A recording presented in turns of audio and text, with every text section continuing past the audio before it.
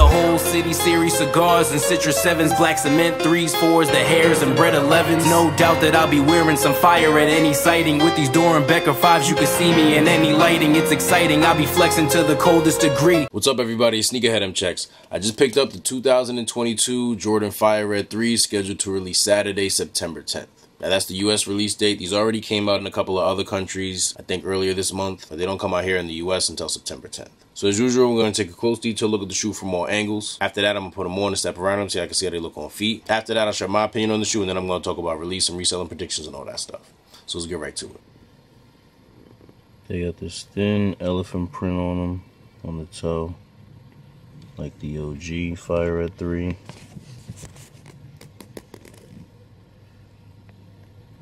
Leather on them is pretty nice.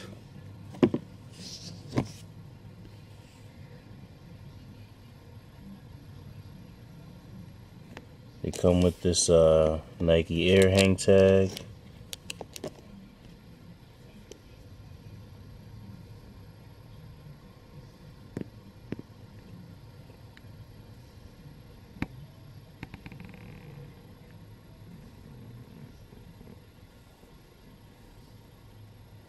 I'm really glad the elephant print on these is on point, because if you guys recall, the 2013 and the 2007 pair had that like pretty much all black elephant print right here and over on the toe, and I never understood why they did that. I mean, I've seen pictures of Jordan playing in the 88 pair, and it does seem like it's a little darker. It seems like it's a little bit more black than this part right here, but I don't know if it's the lighting or whatever, because if you look at other pictures, like other close-up pictures of the OG, it kind of looks, it does look a lot more like this. So I always wonder why the 2013 and the 2007 pair had that, like, all black. And I always wonder why they did that to the retro Fire Reds, but none of the other OG color 3s. But this is more like it.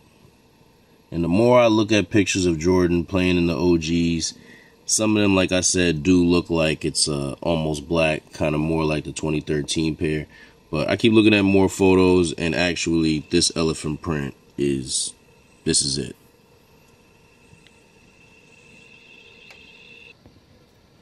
And here's the most exciting part of this retro. The back with the Nike Air on the heel tab. It's been 34 years since the Fire Reds have been released with the Nike Air. It's the first time since the OGs came out. Mostly gray interior. Got red on the back side of the tongue, and as well on the insoles with the white Nike Air logo. And I got this little tag tucked in here. Like I said earlier, these came out in other countries already. This pair actually came from Korea, which is why they have this Nike Korea little hang tag on them. It's odd that like they do certain things in certain locations and not others. Like I've never seen anything like this for, you know, Nike USA. But I've had numerous pairs from, you know, coming from Korea that, you know, have this little thing on them. Here are the soles. No more and no less than you would have expected. Looking just like the OG.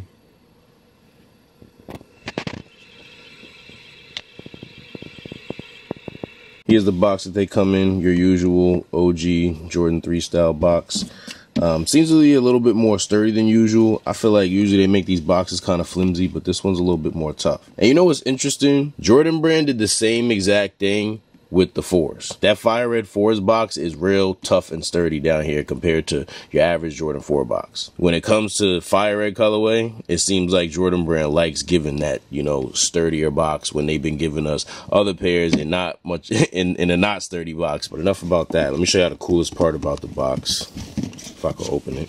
I was actually hoping the 2018 black cements would come with this, but they didn't, but it's cool. They have this OG Jordan 3 little pamphlet here that came with the original, you know, 88 Jordan 3s. So I thought it was cool that they did that. They've been doing stuff like this a lot lately, so why not do it with these? And then you have your elephant print paper inside here, and then another, you know, layer of, you know, this white paper. And here's the box label.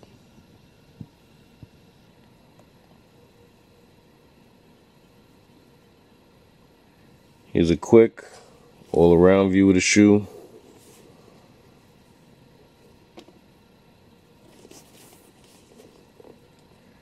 Alright, now let's see how they look on feet. We gon' get a couple bottles, drink them till they all done. Now I'm in the spot and we letting more in. She wanna fuck with me cause a nigga boring.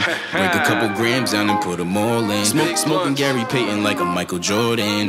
Drinking like it's game 6, taking mad shots. It's best that I don't drive, I done had a whole lot. I'm probably going home with this pretty ass thigh. She wanna ride with no protection like we in a slingshot. And I'm still lit. Yes, sir. Got Patron. I think they did a great job with these. Beautiful shoe, you know, all the details are on point. And it was really just about time that we got the Fire Red 3s with the Nike Air on the back. Because like I said earlier, this is the first time that these have re-released with the Nike Air. So now we're at a point where the Fire Reds, the Black Cements, True Blues, and White Cements all have re-released with the Nike Air on the back at least one time. In comparison to the 2013 and the 2007 pair, I like these way better. Not just because they got the Nike Air on the back and they got the, you know, the whole OG thing going on here, but like I said before, I appreciate the lighter elephant print. I just think that the shoe looks better with the gray and black elephant print where you can see the gray more. Kind of almost remind me of the Katrinas in a way, you know? This part right here gives me Katrina vibes for sure, just because I'm used to the Fire Red 3s with that like dark elephant print. So just looking at them like at this angle for a second, I always think they're the Katrinas. Obviously I know they're not, but for like a hot second, it kind of reminds me of them. Another thing that I noticed on these that I didn't really see as much on other Jordan 3 retros was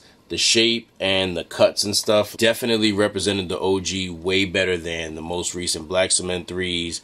Definitely the True Blue 3s and the White Cement 3s as well. It's very minor differences, but if you know, you know. I just feel like these got a little bit more OG treatment than the other 3. But honestly, it's not a big deal. I'm just happy that these are a nice looking shoe. They didn't do anything weird and the quality is good. Because that's another thing we got to worry about nowadays. I don't know. Something made me feel like these weren't gonna have good quality, and to see that they do, you know, definitely made me feel good. So definitely a must cop for me. I know lately in my reviews when I get to talk about the pricing and reselling and stuff, I've been pretty much saying the same thing for the last, I don't know how many reviews, but I feel like there hasn't been too much change. A lot of the shoes I've been telling y'all, don't cop them unless you want them for personal use. The resale is not gonna be crazy. People gonna be sleeping them. They're gonna sit.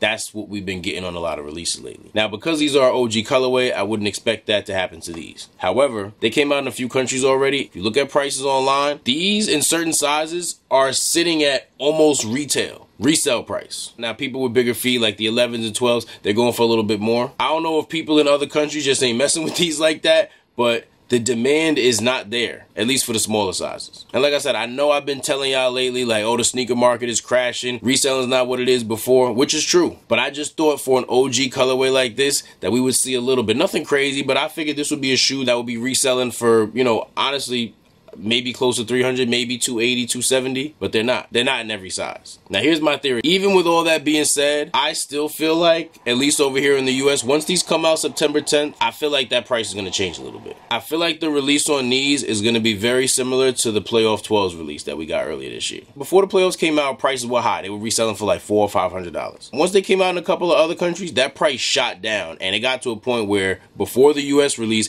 pairs were reselling for around like $230. Then they came out, the price went up a little bit on release date. They went up to around like $250 to $280-ish, you know, depending on what size you're talking about. And ever since then, the prices just dropped and it sat there. And there really isn't too much demand for Playoff 12s right now. A few weeks ago, these were reselling for like $450, $500. Now that they came out in other countries, the price has dipped down crazy, just like the Playoffs did. And like I said, they're reselling for basically retail in certain sizes. Size 10 and up is a little bit more. You're looking at like $240 to $260 right now, but still considering the circumstances, that's pretty low. Now, when these come out in the US, I feel like that resale price is going to go up on all the sizes. And then from there, they'll probably go down, you know, after a couple of weeks. I have slight doubts just because it's an OG colorway, but I've seen enough OG colorways lately, you know, like the Playoff 12s, get to that point where they're reselling for not too much over retail. So maybe that hype that we got from the Last Dance a few years ago has died out and people aren't really loving OG colorways as much. I mean, OG colorways are always going to have that special attention because, you know, everybody knows, like, you know, this is a shoe Jordan played in a colorway Jordan played it. Well, I hope everybody knows that. If you don't, you need to go do your homework. But I feel like these might be a little bit hard to cop on release date, but even if they are, after a few weeks, it shouldn't be too expensive reseller-wise. They might be a little pricey for the bigger sizes, but the way the sneaker market is going, I don't think prices will be too crazy at all by October. So as far as reselling goes, they should be profitable in every size. well, in every men's size. But if you are going to resell, I would suggest getting them off as soon as you possibly can, because if you know how the market goes, they're going to drop. As far as holding, I think these will be a good hold. Even though the market is all messed up now, these are still an OG colorway, so they will eventually go up. I personally wouldn't put a whole bunch of money into them, but if you want to hold on to a couple of pairs, these being an OG colorway, they'll definitely go up in the future. Good luck to everybody that's trying to cop a pair of these. I wish you the best of luck in getting them in your size for retail. If this video was helpful or informative in any way, I really appreciate if you give it a thumbs up. Also, if you're interested in more early reviews like this or other sneaker related content, do us both a favor and subscribe to my channel. Just make sure you tap that little bell icon next to the subscribe button and select all. That way you'll get notified when I put a new video out and you won't miss out on anything. Thank you all for watching. Everybody please stay safe and healthy out there, and I'll see you next time.